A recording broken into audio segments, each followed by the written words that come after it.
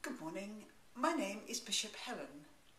I am the Bishop of Scotland for the Open Episcopal Church at oecscotland.org. This morning I want to share with you my views about marriage. Traditionally, the Church has defined marriage as being a partnership between a man and a woman.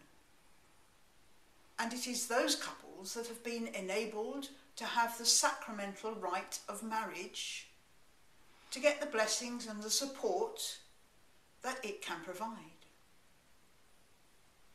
All relationships, I believe, should be founded in the relationships found within the Holy Trinity.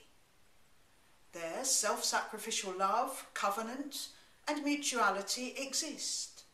It is a listening relationship where each can be heard by the other.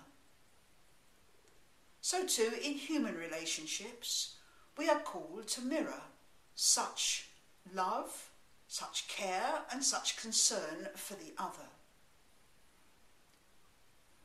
In many relationships that are defined as same-sex partnerships, such qualities are found.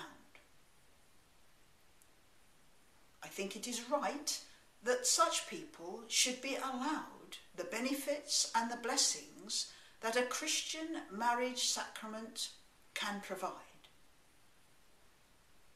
I believe that all are made in the image and likeness of God, and God loves and cherishes us as we are made. That is why I am out for marriage. Are you?